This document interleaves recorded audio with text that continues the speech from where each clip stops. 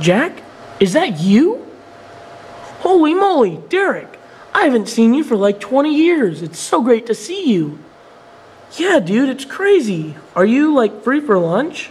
Yeah, bro, I am totally free and I'm starving. Do you have a car? No, I walked here. Well, do you want to ride? Thanks, but I want the exercise. Okay, I'll meet you at this pretzel house. Are you good with that? Yeah, sure.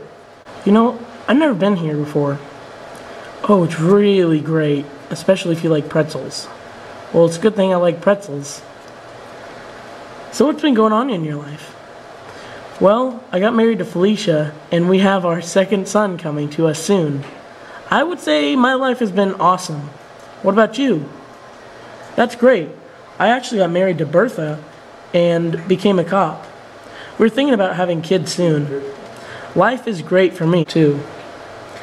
I can't believe how long it's been. This is so great. You know, it really is. It's awesome how after 20 years we finally met up again and started talking. Yeah, we were best friends in high school. What happened?